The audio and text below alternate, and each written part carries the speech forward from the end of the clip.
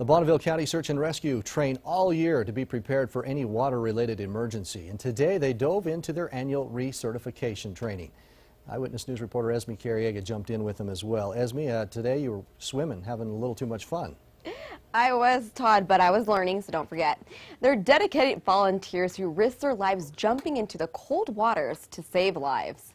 When there's a water-related emergency, these are the guys we turn to. They've responded to many life-threatening emergencies, such as diving into freezing waters. It's a year-round job for this team of divers, and I wanted to see what some of their training was like. I'm here with Dan, who's getting me ready with all this heavy equipment. It's about 30 to 40 pounds, and we're going to jump in the water. Let's go. Before getting started, my instructor walked me through the equipment. We were in a pool, so we didn't need a wetsuit.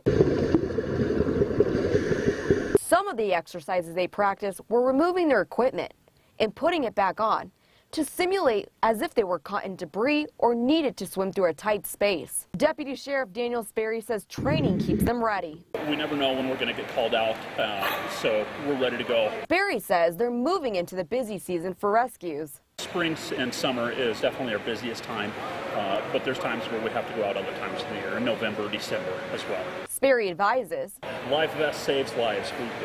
Alcohol and water are a dangerous combination. A lot of our drownings involve alcohol. Now, Sperry also says that they respond to emergencies outside of Bonneville. They help nearby counties such as Bingham County and Jefferson County. Reporting live from the newsroom, I'm Esme Carriega. It's a weird feeling breathing underwater like that, isn't it? Oh, I'm used to it. I'm a mermaid. Okay. Looks like you had fun. Thanks.